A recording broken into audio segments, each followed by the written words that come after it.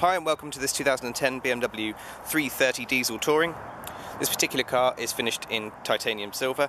It's a metallic colour and complemented with black leather interior.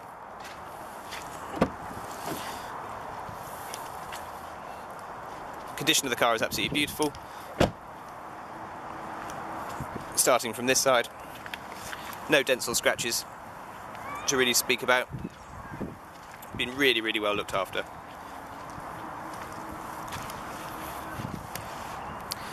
Back of the car, also in really nice condition, no marks.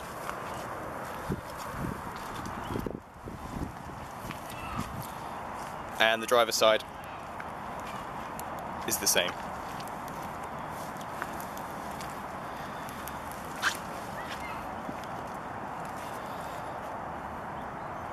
Now the car itself has actually done just over 60,000 miles. You would normally expect to see quite a fair few stone chips on a car for that sort of age, and whilst obviously there are the odd mark and chip here and there, it really is nothing excessive at all. In fact, it's very difficult for the camera to pick anything up. I think there's a small chip there, but generally speaking, all in fantastic condition. Glass is all good, no nasty chips there at all. Mirror housing all good. Nothing really to highlight that I wouldn't expect you to see when you came to have a look at the car. Again, all alloy wheels are pretty good. I think there's a couple of very small tiny chips to point out to you. Almost impossible, but the camera's just about picking them up.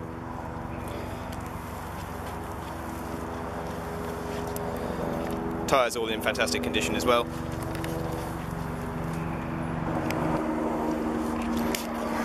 Rear bumpers all in excellent condition. These often get marks and things like that on the loading area, but again, all very good on this particular car.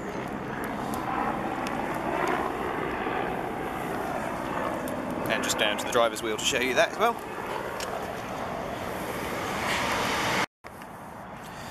Just show you the back seats. Again, all in fantastic condition, no rips or tears in any of the leather.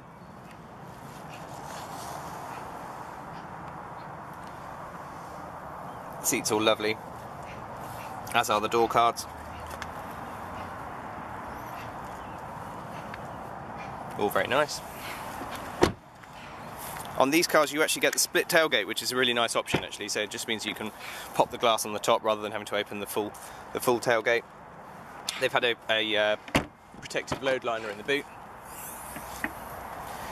to keep the carpet all nice, but again, all in really nice condition.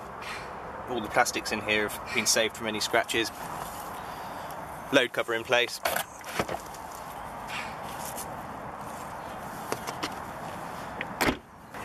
Jumping inside.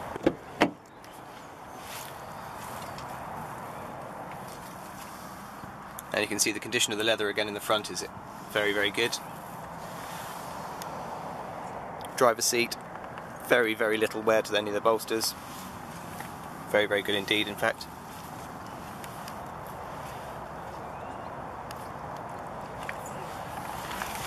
Let's jump in and show you some of the specification.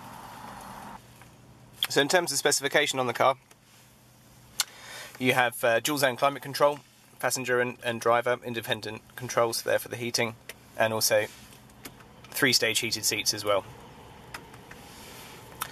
This car is also fitted with the professional media package. This gives you the iDrive controller down here on the front centre, and the widescreen sat-nav and media centre up here. Full European mapping with traffic displays, all the controls for the radio, a CD and DVD player, music collection, which is a hard drive storage area, which means you can download CDs directly into the system and play back directly from there. An auxiliary socket for iPods or telephones.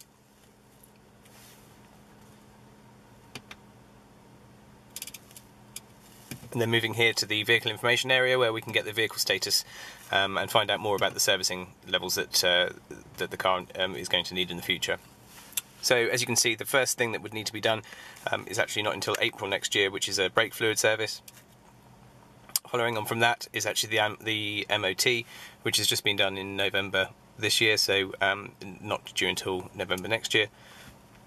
The engine oil service is not due for 17,000 miles or until October 2019. Vehicle check 2021. Rear brake pads at 25,000 miles and front brake pads at 28,000 miles. So really, apart from a brake fluid service in April, there's nothing really for you to do until the latter part of 2018. Further specification on this car: you have the cruise control, paddle shift gear change for the automatic gearbox, multifunction settings on the steering wheel for all of your audio, automatic headlights, automatic windscreen wipers, and power folding door mirrors, which are set on the button down here. You can also have that linked to the key, so when the car locks, the mirrors fold in automatically. Nice option for London. And you also have rear parking sensors on this car, which comes up with an individual display, as can be seen here. I hope that you found this video useful. Please don't hesitate to contact us if you require any further information on this beautiful car. All the information is available on our website, which is influencecars.co.uk. Thanks again.